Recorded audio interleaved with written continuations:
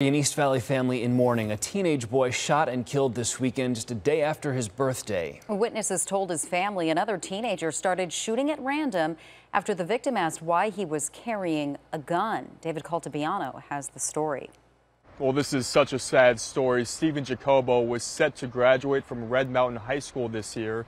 Now his parents are planning his funeral after he was shot in this Mesa apartment complex.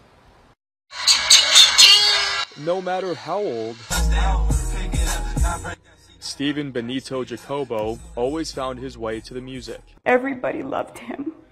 He was always so happy. His smile just was so infectious and was always dancing and joking, and he just really made a big impression on everybody that he came in contact with. His parents, Mark Jacobo and Alma Antolin, fondly remember their son as the life of the party. He loved music. He showed it. He loved dancing with his brother Dominic. On early Sunday morning, Stephen was found shot to death at this apartment complex just a day after his birthday.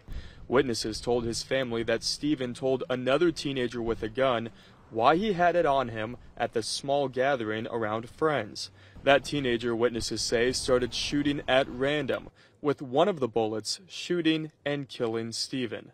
His parents are grateful that people are speaking out about what happened, but are devastated that their son is gone, now leaning on faith to get them through this tough time. My relationship with God, I know that I don't understand why right now.